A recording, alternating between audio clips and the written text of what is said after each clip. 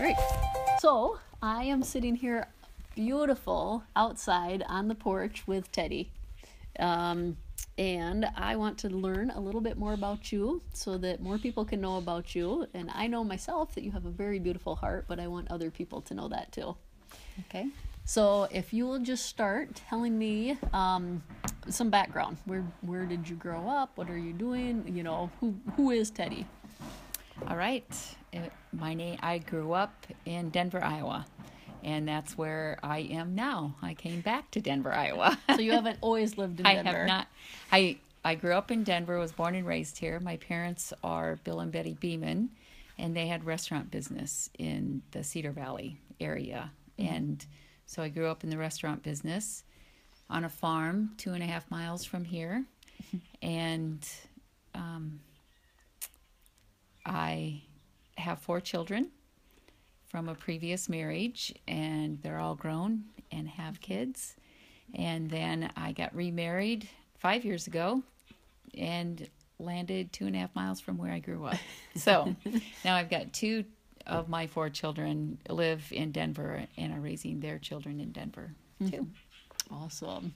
Yeah, and it, like I said, just a beautiful, beautiful location, beautiful setting.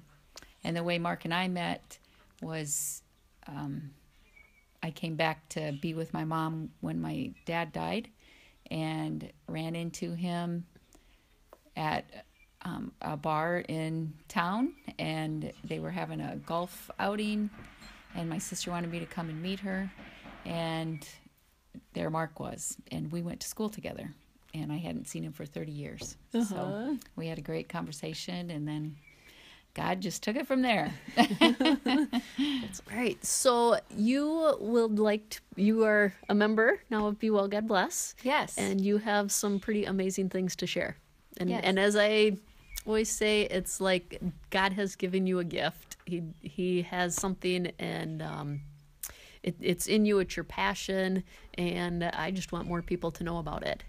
So why don't you tell us a little bit more about some things that you're going to be sharing on Be Well, God Bless? All right. My heart and passion is helping people to, regardless of their circumstances, be able to laugh and rise above it and be okay, be able to handle their emotions. My ex-husband had told me that he was going to leave me, and I was totally blindsided. Didn't know that was going to happen at all. And that same week, I was going to get certified to be a laughter yoga coach. And I was devastated and had decided that I wasn't going to go. And my boss told me that it was non-refundable, so I had to go anyway. And little did I know that was the very thing that God was going to use to get me through the next 2 years of my life. So I went not knowing what to expect, and 22 other women were there. And one was going through cancer. There were 2 that were losing children to cancer. There was 5 other people that were going through a divorce, and I found out that I wasn't alone, and all of these people chose to do something besides have a pity party. So from that moment on, I decided that laughter yoga was something that I could use to help people heal through devastating circumstances. Mm-hmm. And tell me more, what was that class like, or what did you go through, or just what is laughter yoga? Because I know you shared this at a presentation, you're like, yeah, I wasn't excited, and here's this crazy lady on the front of the stage, but what was it like? What did you feel when you were at the presentation, when you got to the end of the workshop, when you are now certified to do this with other people? What was in your heart at that point? So when I first walked in the door and we were putting on crazy hats, and I thought the lady laughing Laura was a Looney Tune, and I was not in the mood to even be there, so I didn't even want to be around a happy person. But then after sharing and getting to know everyone, and to know how good I felt the first night after I left, regardless, my circumstances were still the same. I still didn't know what was going to happen in my life, but I was lifted to a different level, and I wasn't feeling down and out about it. It felt like there was a hope. So then when I went back and we learned even more about each other and started laughing and working through and talking, all of a sudden I realized that it's a choice. Like, your happiness is a choice. You can choose to be mad or you can choose to be glad. And it just takes some really easy exercises to do to get you to a higher place. Mm-hmm. That's cool. Yeah. And so you teach these exercises? Yes. Yep. I go to a lot of nursing homes, care centers. I've done workshops with men and women to help lift people to another place and to just help people to enjoy their journey. Mm-hmm. Yeah. So is it a group thing that happens, or is it individuals that you do it with, or you can do I mean, I leave people with 5 happy tools. Okay. And when they go home, they can use those tools for the rest of their life. So they can use them individually, they can use them with their kids, they can use them with other people that they work with. And those happy tools are just everyday exercises that you can use in your daily life to keep you lifted and perked up. Mm-hmm. Because we all know the grumps and the people that you want to stay away from and the people that are Debbie Downers, and you want to be above that, because why would people want to be a Christian if you're mad and sad and crying all the time? You know, because that's not the way that God wants us to be. Mm-hmm. They want us to be able to lift people and be encouragers. So it's just another way to help people get out of that humdrum feeling. Yeah, that's awesome. You explained it wonderfully. You also have some other things that are going to be on this page. Yeah. Right? Tell me about them. I also am, right now I'm working on becoming a health coach. And not only do I have a Laugh-A-Widdle class, I also have started a Lose-A-Widdle. And our group right now, just after 4 weeks, we have lost 47 pounds. And we measured the inches this week, and amongst 6 of us, we've lost 13.5 inches around our waist. So I do a Bible study, I do a skit, and then we weigh and we measure and we exercise in an hour's time. So I do that, and I'm hoping that too will be another addition to my Laugh-A-Widdle and Lose-A-Widdle. Mm-hmm.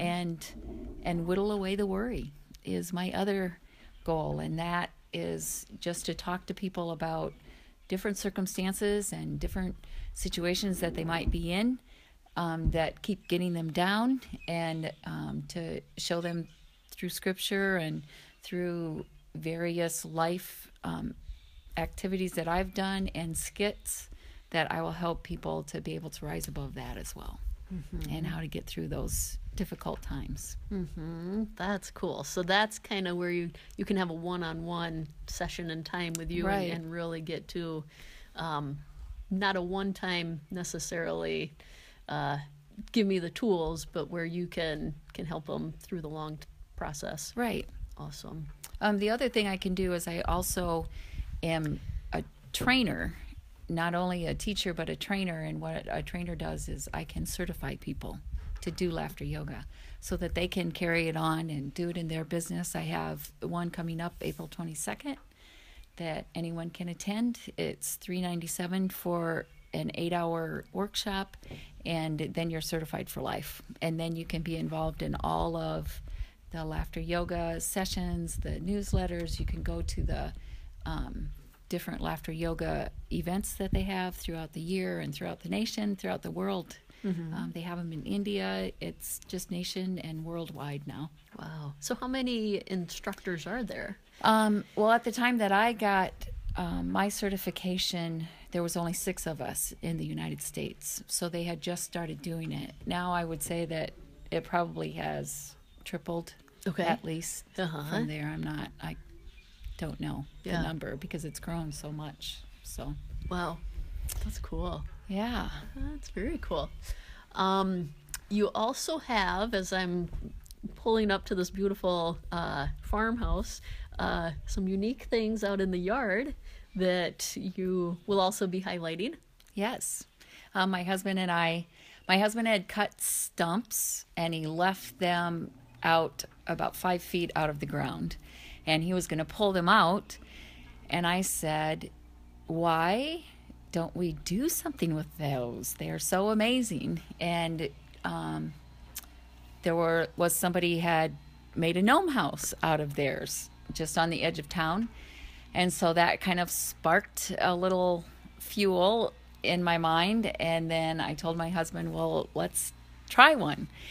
And he's very creative and he can build. So I kind of told him what to do. And then he just went from there. And so he built a barn and then put a little outhouse on it.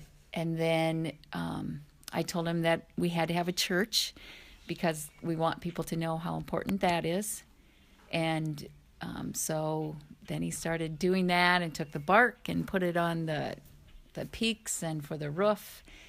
And we found some rainbow windows that we could do for stained glass. And then the girls all wanted a fairy house, so I told him we had to have a Victorian house. So while he was gone on a vacation, we painted the stump pink. And when he came back, he realized that even though the guys didn't want to have a fairy house with the gnome gardens, we got our way. There's enough women, grandchildren, and girls. So and then the last piece to it is going to be a water park. With my grandson Gavin said, well, Grandma, you have to have a water park. So we started that, and my husband is, this spring is going to be working on a Ferris wheel. And he's got dried gourds that are going to be the seats, and my friend Wayne is helping him figure out the engineering part. He was an engineer at John Deere, and so they're going to make it so that it will turn. So that will be another cool piece. And then for Mother's Day, all of my kids came and they put mulch around. They put the bricks around. We planted flowers, and it was just beautiful. The flowers just ran all over the place, and it was one of my favorite Mother's Day That's cool. events. Yeah, just to have them all there. So, yeah. Very cool. And the last thing I know about is the other craft that your husband is doing, your Christmas present that has turned into just something amazing. Yeah. And since he's here, maybe we can even talk to him, but why don't you? Yeah, so he made me a bowl, and it looks like it's woven out of wood. And I said, that is beautiful. And then he decided to try another one, but he went on YouTube to see how his process could be a little smoother. And once he found that out, he has just gone wild. And so now his goal is to get 10 different bowl styles, and then he can take orders for them, and they'll range anywhere from $150 to $200 depending on each bowl takes him about a week to make and put together. And he figured that's probably about $10 an hour by the time, so it probably is worth a lot more. But anyway, so that's what he is planning on doing. He has donated bowls already to people, but he does want to do more than just give them away. So since it is a lot of work and a lot of time, but he does enjoy it. Oh, and he has a great talent. they're beautiful. Yeah. So I just felt like that needs to be a part of the website, because it is a gift. Yes. I don't think anybody could just go out in their shop and have something like that come out of it. Yeah. It's a gift for sure. Yeah. So yeah, that's pretty much the things that we're excited about. Yeah, awesome. So, is there anything else that you'd like to share that I haven't asked? I'm also in a band. Oh, that's right. Yeah, I knew that. God has given me 5 songs that my sister and I had a ministry a while back. She's gotten pretty sick, so she hasn't been able to go with me anymore, but I it is a CD. It's called Dandelion Bouquet, And these are songs you wrote? Yeah, Wow. they're songs that I wrote, and they have significant in the CD. It has it tells our testimony first, and then comes the song. So I love that piece of it because I think it's really important to know how God touched your heart and moved. One song is written at the birth of my first child, and there were some significant things that happened there that God did for me to get through that. And then another one, when the Columbine incident happened, I felt bad for the people that did the shooting. I know that it was a horrible thing, but I thought maybe those people were treated like weeds, and they just wanted people to notice them.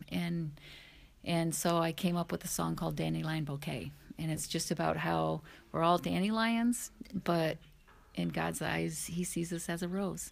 Mm-hmm. So another one, I was trying to memorize the Jabez prayer, and I couldn't get it memorized, so the Lord gave me a tune for that. Another one, the Bible verse, they that wait upon the Lord renew their strength and have wings like eagles. My sister had an eagle literally fly in front of the window of her car, and she said it was the most beautiful thing she'd ever seen. And so I put a tune to that Bible verse, and we sang that together, actually, and she doesn't even sing. So anyway, yeah, so that's something. And so then my friend Wayne, I took care of his mom when I was working at a care center, and we became good friends. And he is an incredible musician. He's our lead guitarist.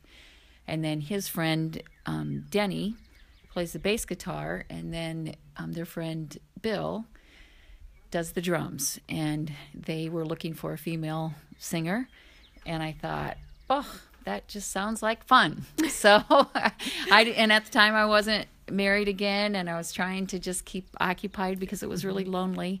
And so I started singing with them, and so we go to nursing homes, and we're far from professional, but we do love to, we just sing good old songs, you know, like Babyface and a lot of 60s, 70s, 80s that we kind of grew up with. So, yeah, so that's another thing that I do. Yeah. Just for fun. That is awesome. So, that's awesome. Yeah. Well, thank you so much. I knew some of all that, but I know a lot more, and I got goosebumps many times as you were talking. So just an amazing, as I said, to begin with, an amazing heart, an amazing person, and I am very honored to have Teddy as a member of Be Well, God Bless. Well, thank you. All right.